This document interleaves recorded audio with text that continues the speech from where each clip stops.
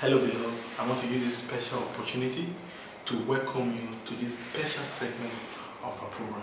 Today I just want to share a scripture with us as the Lord has apportioned unto me.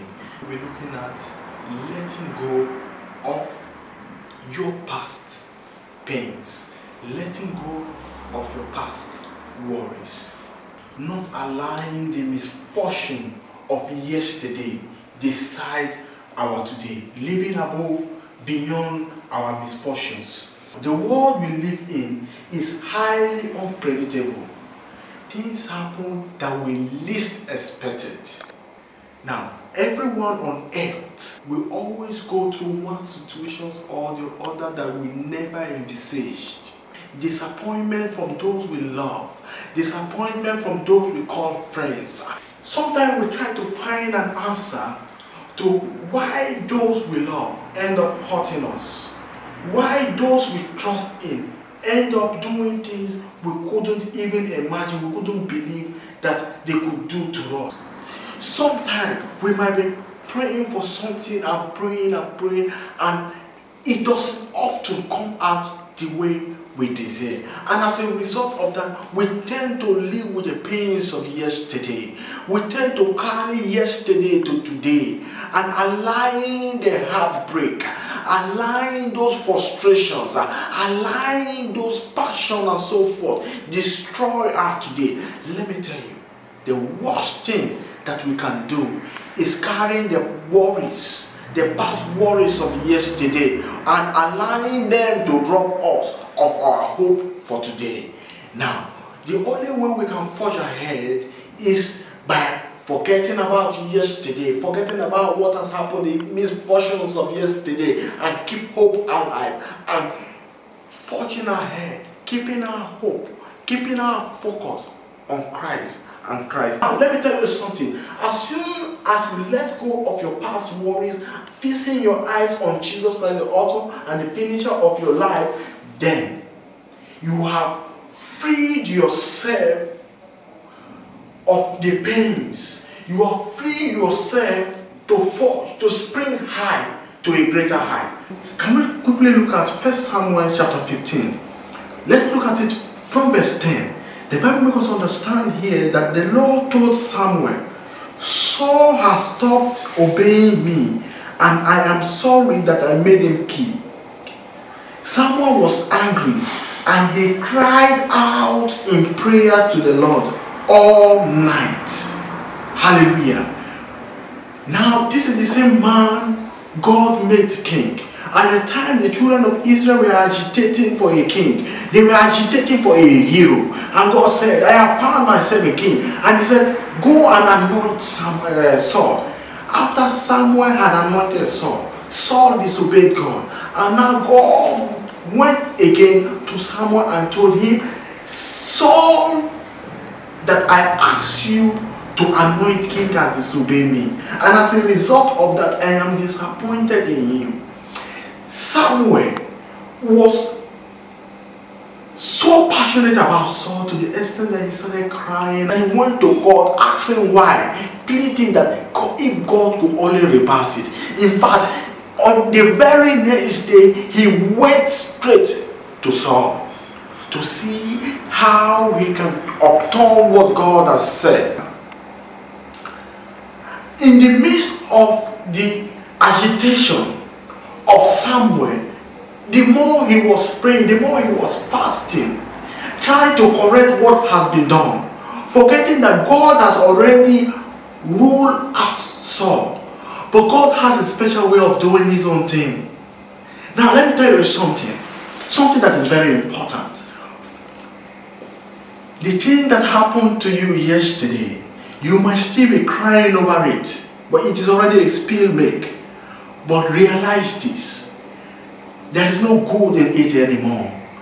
It is as nothing as a trash. There is greater height ahead of you, and the only way you can unleash into those heights is for you to forget about yesterday. Now, in verse 16, verse 1 day he said, Samuel, I have rejected Saul, and I refuse to let him be king anymore. Stop feeling bad about this. Put some olive oil in a small container and go visit a man named Jesse who lives in Bethlehem. I have chosen one of his sons to be my king. Hallelujah.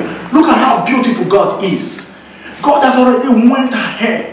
Even when Samuel was crying, even when Samuel was praying, even when Samuel was frustrated because the king that he anointed had been rejected by God, God did not end there. God went a step further and chose himself another king. And God told Samuel, son, enough of your cry. I have rejected this man, I have rejected this man. Hey, anybody that has rejected you in the past, for the fact that they had broke you, for the fact that they said no to you in the past, for the fact that that uncle of you did not meet up to that demand, means that God has something special ahead of you. Now, the Bible makes us understand that his ways are different from ours. His thought pattern is different from ours. And his plan and his purpose for our lives is to give us an expected end, to make us prosper in whatever we are doing. So even in the midst of that, the only way you can go ahead is to forget about the past worries and forge ahead. This is what Samuel did here. When God spoke to him and told him, son, forget about the past worry. Forget about Saul. Saul is already a spilled milk. I can't bring him back anymore. But there is somebody I have chosen for myself. I have seen a man that is after my heart. Go, take the oil, put in the jar, and go and anoint one of the sons of Jesse. When you get there, I am going to show you who he is. Now, who did he anoint? He anointed David. Now, looking at the life of David and looking at the life of Saul, you will see a big difference. The Bible makes us understand that David was the man after the heart of God. Not just that David was a man after the heart of God. The Bible also makes us understand that it takes 3,000 men to even stand the presence of David in battle. The Bible also makes us understand that David ruled fearlessly, conquering every nation that came fighting against the children of Israel. He was a warrior. It means that God has something special in store for us than what is behind us. So let go of your past worries and launch into the deep, knowing with that certainty that God has a special. When I mean special, I mean something extraordinary. I mean something that will blow your mind. There is a great height ahead. But you will not get this height. You will not get to this height if you are still holding on to those past pains. You will not get this height if you are still crying over that person that left you 2 years ago. You will not get this height to this height if you are still frustrated because that person, that business deal that was supposed to work did not work. You will not get to that height if you are still crying because that person you thought was a friend is not a friend. Brother, the reason why that relationship did not work, the reason why that business deal did not work, the reason why God did not allow you to succeed in that thing is because he has a greater plan for you. It is because that is not your class. God has something that is your worth ahead of you. Rise up and stop crying. For those who are ready to fight to the end, win the crown. Rise up. Forget about yesterday and move ahead. Forge ahead. Because that is the language of victors. Now the Bible did not tell us that hard times will not come. The Bible did not tell us that trying times will not come. But one thing the Bible tells us is that even in the midst of the storm, even in the midst of the crisis, that God is going to be there with us and is going to turn every crisis into our life into celebration. Until that disappointment of yesterday is transformed into something extraordinarily, you have not achieved anything.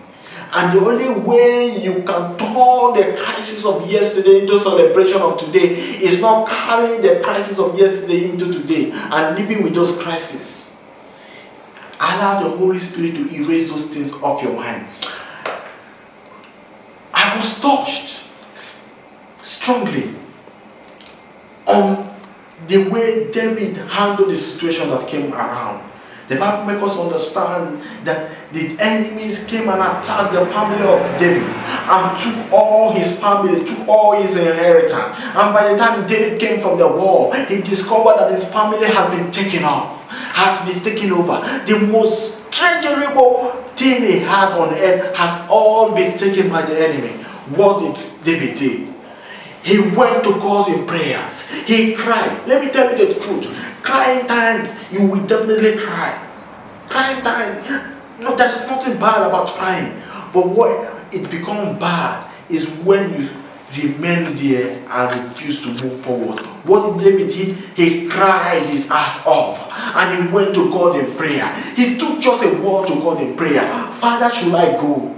Should I pursue after these people? And the word of God came down to him and said, son, go ahead, pursue. You will not only overtake them, but you will reclaim all that has been taken over from you. And what did David did? Instead of him sitting down and allowing his present realities decide his tomorrow, he said no. He put his faith on God. He put his trust in God and decided to forge ahead.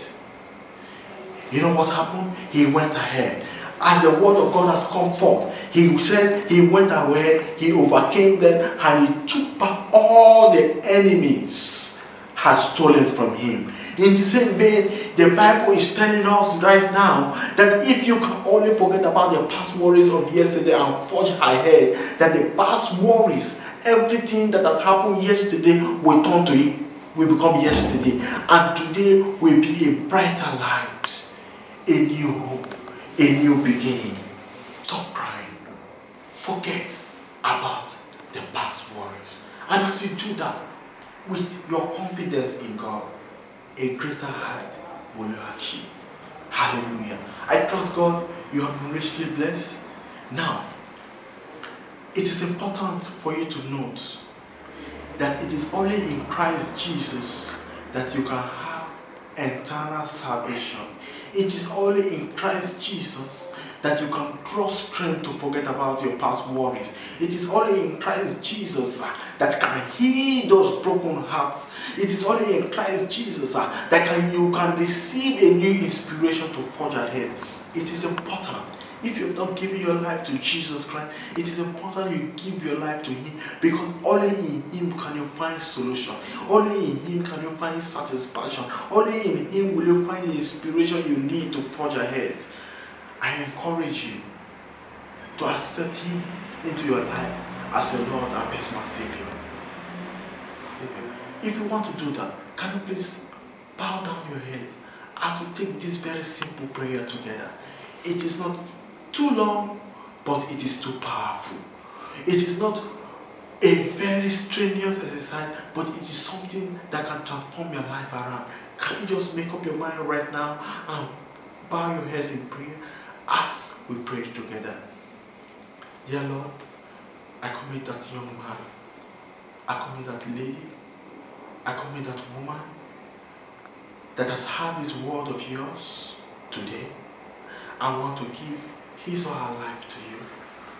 Father, I decree and all the trespasses, any way they have gone wrong, forgive them in the name of Jesus. I decree right now that their name be written in the book of life.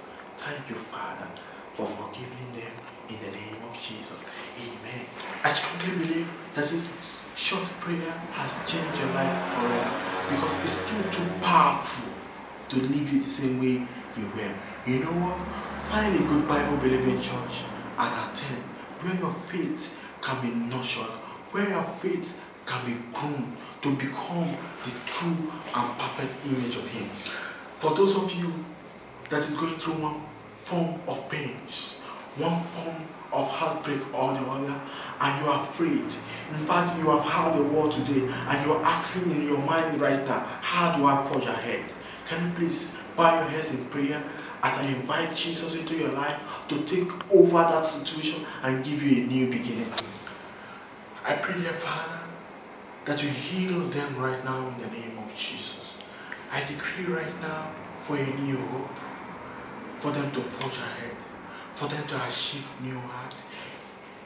That zeal, that power to forget about yesterday, fixing their eyes on you.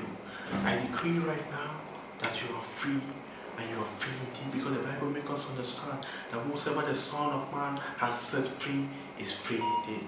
Thank you, Jesus. Congratulations, because it is over, and it is over. Because this is the confidence that we have in Him, that whatever we ask from Him, He does it.